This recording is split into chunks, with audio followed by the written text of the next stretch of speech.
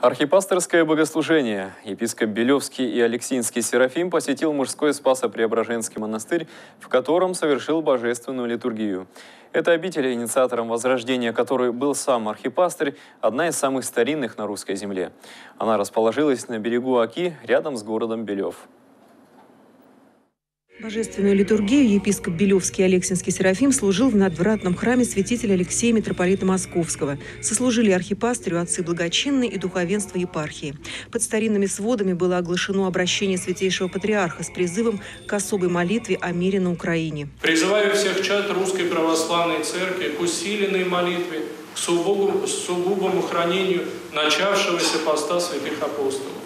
Особый призыв к монашеским обителям.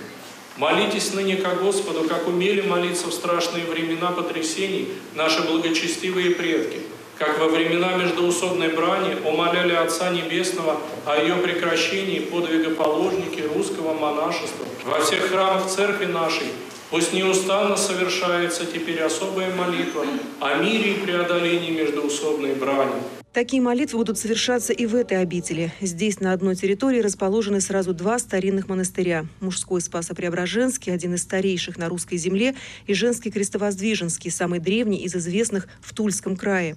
Они были закрыты в 20-е годы прошлого века. Сегодня здесь восстанавливаются не только здания. Я особо радуюсь ныне, что вместе с обретением вот этих внешних форм духовной, церковной жизни обитель обрела самое главное, обрела насельников, которые совершают здесь богослужение, молитвословие.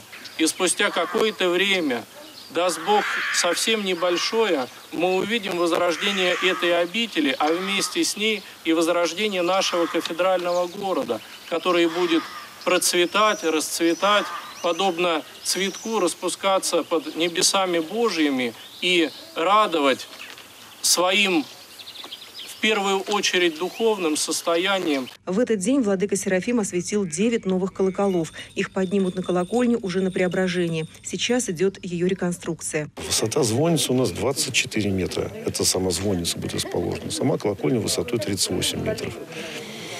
Последняя реконструкция здесь проводилась в 70-м году. Были восстановлены лестницы, были восстановлены частично перекрытия, купол был восстановлен, но уже прошло более 40 лет. И металлоконструкция требует обновления, требует ремонта, требует реставрации. Поэтому наша задача на сегодня восстановить. В этот день в монастыре было еще одно приобретение. Передан крест священника Андрея Васильевича Нарциссова. Он служил в храме Петра и Павла в Белёве и был расстрелян в 1937 году. И разрешите мне вручить этот крест. Пускай они будут, говорится, первой каплей, с которой начнется восстановление храма Петра и Павла. Спасибо, Господи. Спасибо, Господи. Уже чудеса благословлю. Спасибо крестом. Спасибо. Вы всегда сможете к нему приложиться здесь, в стенах нашей обители. Он обязательно будет находиться в храме. Сегодня монастырь стал городообразующим центром. С его возрождением связывают и возрождение города Белёва как исторического центра.